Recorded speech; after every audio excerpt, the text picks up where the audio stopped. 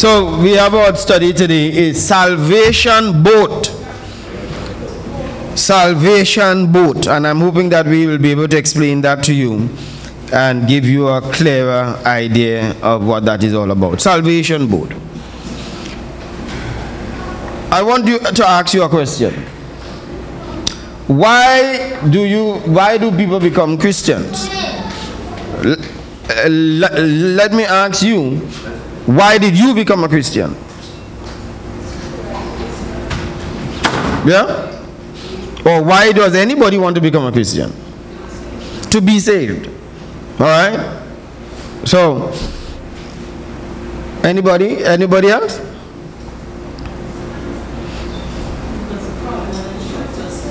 Because want to follow God. All right? Anybody else? Jesus came to die for us. All right? So we have different reasons why we become a Christian. What do you think is the most prevailing, persuasive reason why people even consider becoming a Christian? Okay, so you say to be saved. Salvation.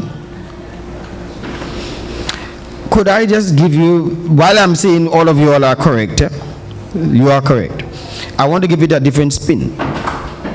The reason why you became a Christian and why people considering becoming a Christian is for the overwhelming reason of, I don't want to go to hell. If there was no hell,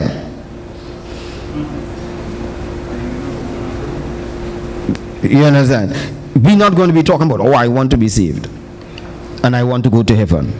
It is because of the presence of hell. Does that sound reasonable? Yeah. Right. That's why you want to be saved. That's why I said you were correct. But it is more pointed. If we recognize it because of what we don't want, we settle for the next. But if you get rid of the driving force, then you wouldn't really want, you know, we say because we love Jesus. I'm not too sure that it is really because we love Jesus. The reason why our children sometimes don't do what they tend to be inclined to do is not because they no longer want to do it and I must obey mommy and obey daddy, you know. Is what drives them from it. So I want you to keep that in mind, that that is the major thing. However, we have stopped preaching on hell because it just doesn't sound nice. You're scaring people into salvation. But hell is real and hell is a part of the discussion that we must have. So we try to become Christians in order not to go to hell. What did God save us for? One of it is we want to go to heaven. That's what we say. We don't want to go to hell. Why did God save us from going to hell? All right? Huh? Sorry? You said something about save us from ourselves. All right? Yes? Because he loves us. All right? Yes? And again, everybody is quite correct. It is because he loves it, because he's trying to save us from ourselves and so on. But I want to give another spin on it. That God saved us so that we could save others. Yeah? So let me see if I could. And that does not say what you said was wrong. So after all, it is, would God take us from heaven? Because we all came really from God. So is it that he brought us from himself, put us on earth to bring us back to him? That sounds a bit confusing to me. That he would now take us from heaven, bring us to earth to take us back to heaven. This is why I'm saying God did not really design to take us to heaven. Alright, I've seen somebody quizzical look on your face. So, follow with me then. God's original intent was not to take us to heaven, but to bring heaven to earth. Does that make sense? Let's see if this verse makes a sense. Matthew chapter 6 and verse 10. The Bible talks about our Father which art in heaven. Hallowed be thy name.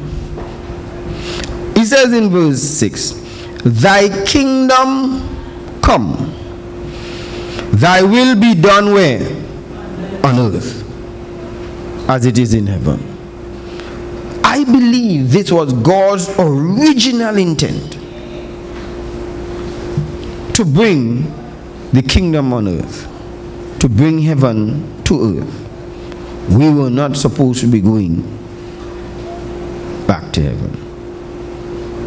So even if you want to challenge that, I'm okay with that, but follow along with me here. So God had a kingdom in heaven, and he says, this kingdom that I have, I want this kingdom to operate on earth just as it operates in heaven. What went wrong? Sin. Messed up the entire plan that God had, which would have been a wonderful plan. The Garden of Eden would have been a wonderful place for all of us. You did not have to get up Monday, tomorrow, to go to no work. Amen, somebody. You did not have to be taking money to be paying all of these bills, because there would have been nothing that you needed or lacked. The Garden of Eden had everything Adam needed, even rainfall that wet the plants. Everything was there. It was the most perfect of places that you could have ever found. So God recognized that we have a problem. So he created what we call a salvation boat, where you are saved to save others. Inside of this boat, our responsibility is to save other people. That outstretched hand. A person who therefore becomes a Christian and makes no attempt to save somebody else is not fulfilling the will of God.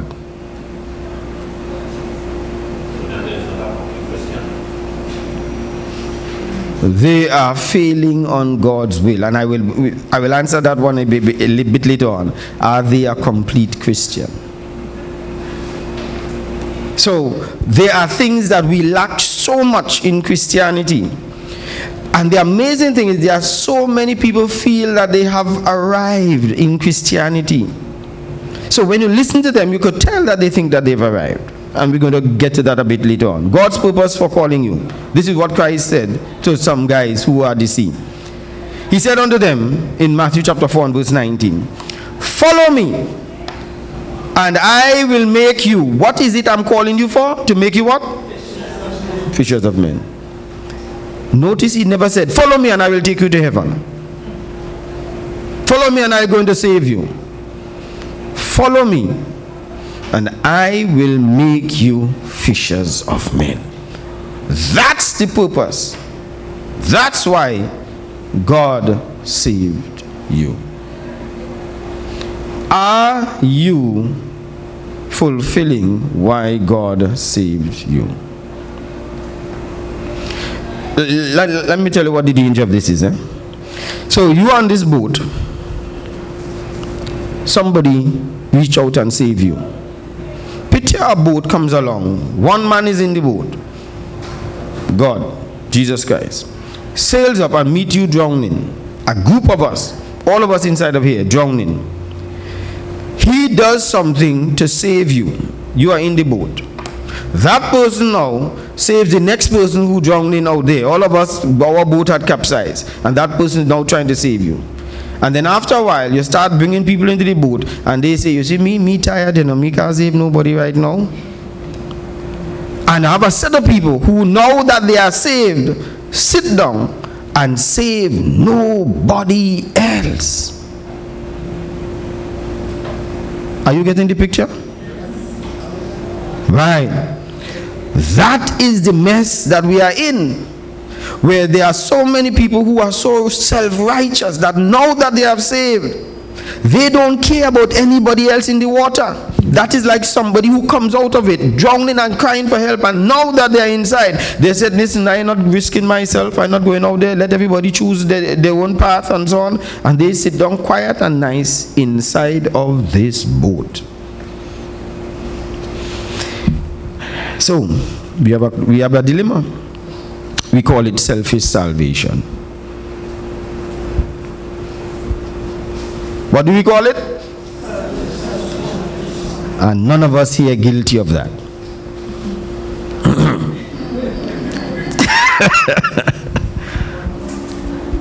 At one point in time, that's right. Because we had this traditional Christianity. I go to church on a Sunday, I listen to the sermon, I put my collection, and I go back home. And I'm not coming back till the next Sunday. The rest of the week, I just doing as I like, living as I like. I may not be doing any big set of sin and so on, but I feel as though me and God connected. I get up in the morning and I pray. Me and God have a good relationship. I do nice to people. And so therefore I am going to heaven. And God will be so pleased with that. While people in the water drowning, and I'm doing nothing because I'm finding myself safe in the boat.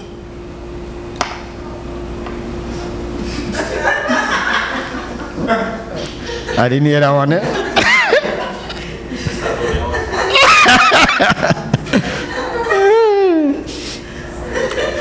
So, somebody took the time to teach you the gospel and saved you.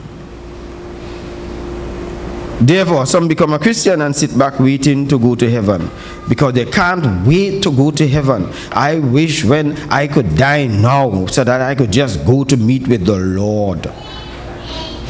It doesn't work so, my brothers and my sisters. There's work to do. So I just live in to please my Jesus mentality. These people say, let everybody make up their own mind and their own way. I'm not forcing anybody. But here's what that says. It's sitting in the boat and say, let everybody who want to be saved, save. I'm not forcing anybody and so on. But if you understand how the New Testament preachers were, they felt it incumbent on them to preach the gospel at all costs, even if they risked their life in doing it, because they knew they could not be in this boat, watch people sit down outside and be lost and be comfortable. Why is it somebody who is in a boat safe will risk their life to save somebody who's drowning on the outside of a boat? Why do you think they'll do that? Even if they can't go out there and swim, they will call somebody else in the boat and say, look, somebody there drowning. They would point and they would not say, oh, look, somebody there drowning. They're not doing that. We do that. Oh, let's have a crusade. Let's see if we could go out there and save people. We don't, that's how we do it. It's an urgency. There's somebody there and they're screaming. They can't swim. They can't save the person, but they will do something. And this is why I'm saying, when we understand that, we will understand the passion to invite somebody to come to worship. To ask somebody, let's have a Bible study with you. Because it's urgent. Let's do something to save that person. Your phone's mobile data is turned off, so I can't help you. That's right. So we'll do something to save people. And because we don't understand why we were saved, That's why we don't take saving souls seriously. We more concentrate on going to heaven, when that was never the design. Questions? Yes.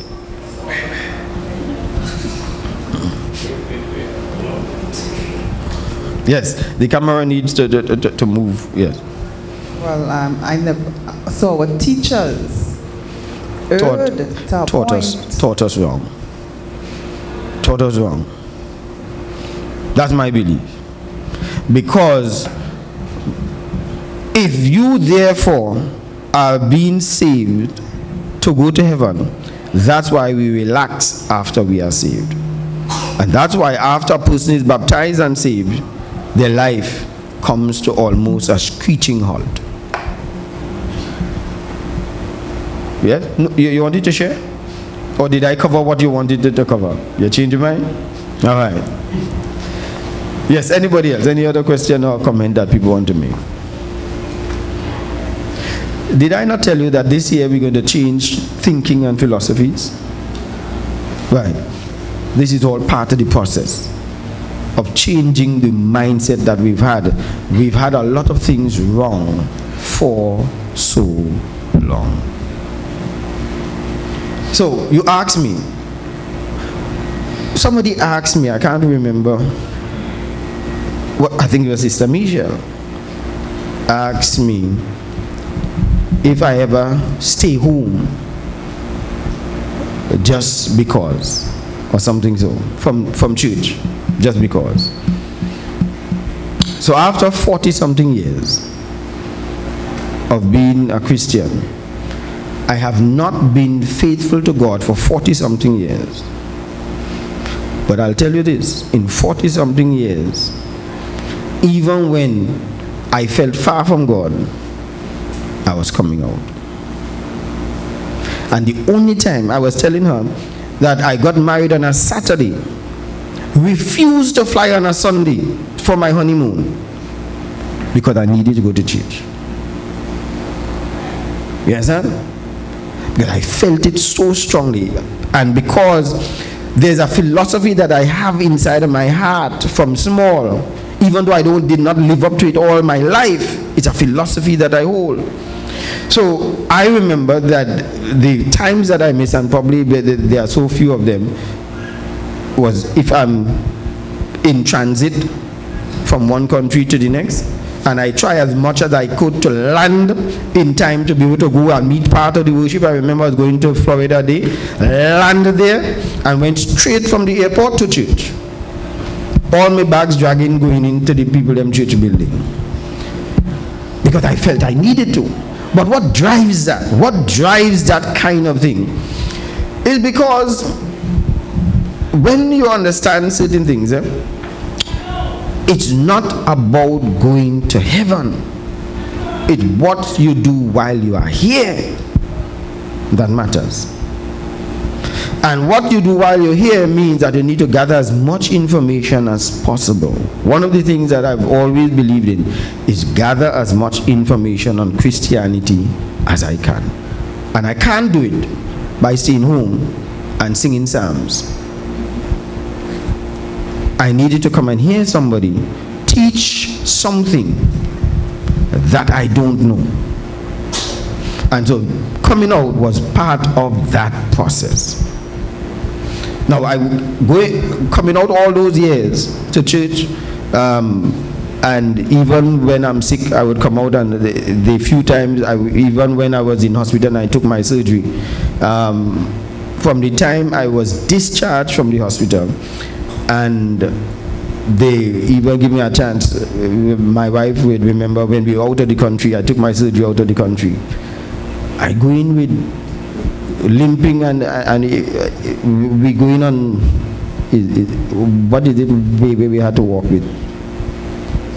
Support to go to church and sit down. But I wouldn't go to heaven because of that. Because you can't come out to church every Sunday and say, listen, I'm going to heaven. No, it has nothing to do with that. But it is part of it. So when people just whimsically say, I ain't coming today, tired, don't feel like I go come next week, and so on. You know they don't understand their mission. You don't have to ask that. You understand me?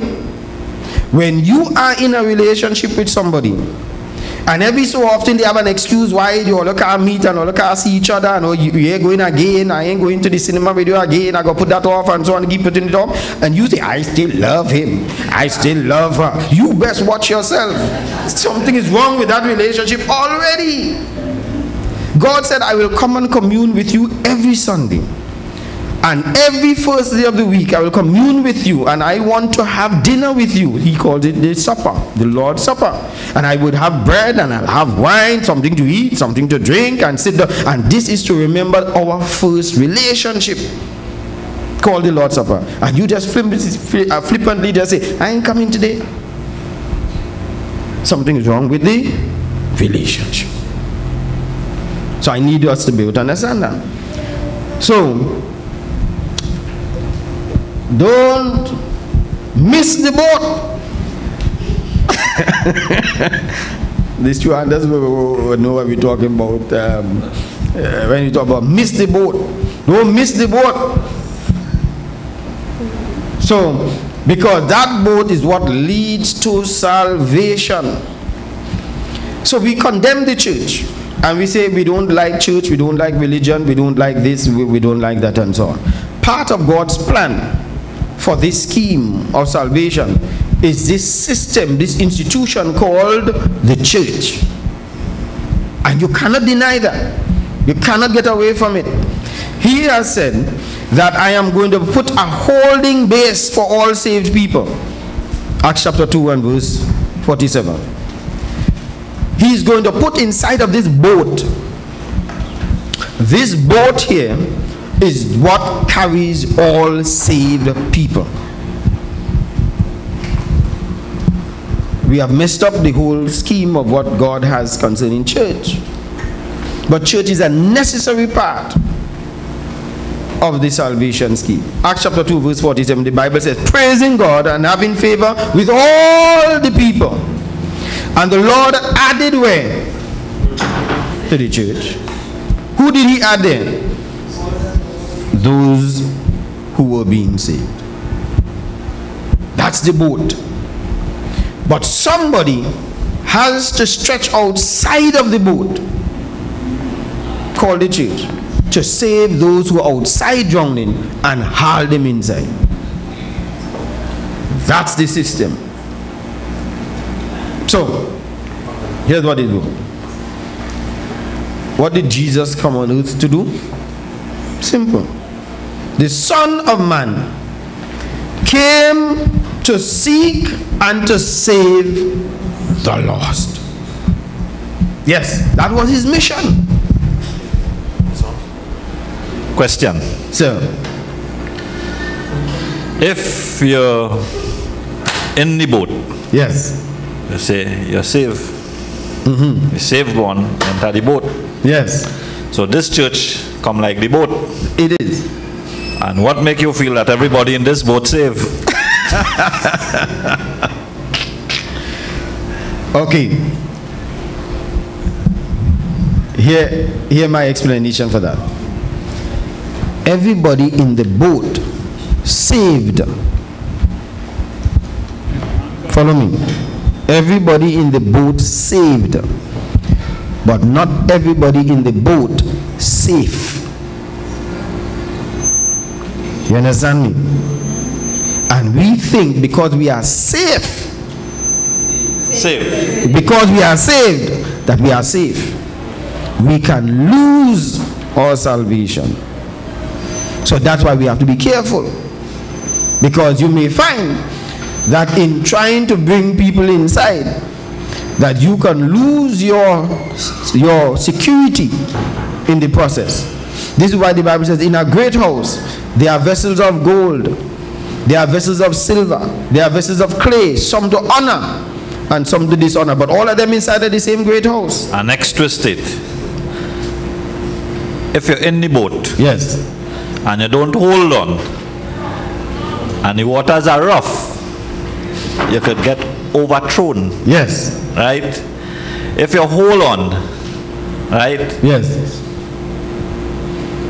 tight enough, you could be saved. But there's things you have to endure, things you have to do to reach that, To secure yourself. to secure yourself. This is why the Bible says, work out your own salvation But you with have fear to and be trembling. in the boat. Inside. Whatever it is. As long as you're outside, you know you're lost. But on the inside, you know you're saved, but you may not be saved. Yeah? So there are people who grab, okay, the Bible says they be baptized, let me just reach that far. I'm baptized now, I'm good to go. And then realize they're not. I will tell you this, if I am in a boat, this is me. This is not Bible here now. Me. What am I? What did I say? It is me. Not Bible now. Right. So when I go there, don't say that I start preaching this false doctrine. But if I'm in a boat, and I working hard to pull those people out of the water, and it is strenuous, takes long hours, tiring, and as soon as you haul one in, you haul the next one in, and so on. And there are some inside who not lifting a finger. Pass me some water there. Sun hot, tired, thirsty. And you have to now go and pass water for them, and then go back and save people. And then next you know they're hungry. You have to now deal with it, but they just sit down there because they saved.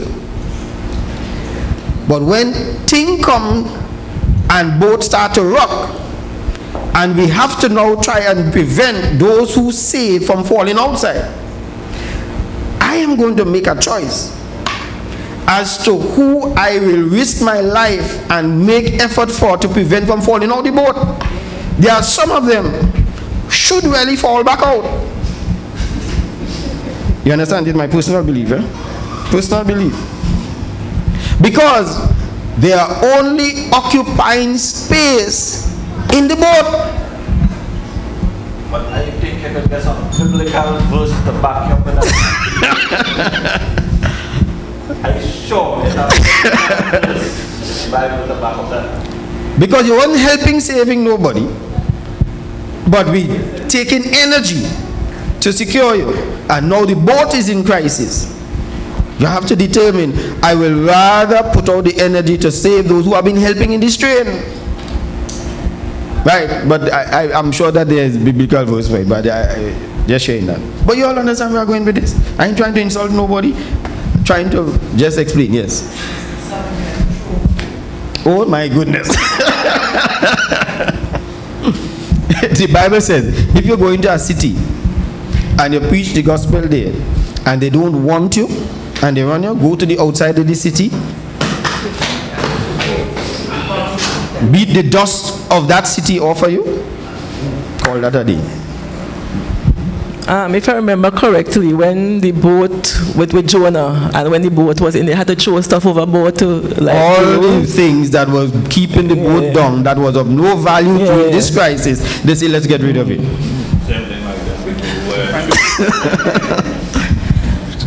Which comes back to our process that we talk about with this fellowship. There are some people that you need to throw overboard. The Bible says, deliver their souls to Satan so that they could be saved. Because when you start to lift some people and go to throw them overboard, they say, oh, God, no, right, don't throw me. I got to change my mind.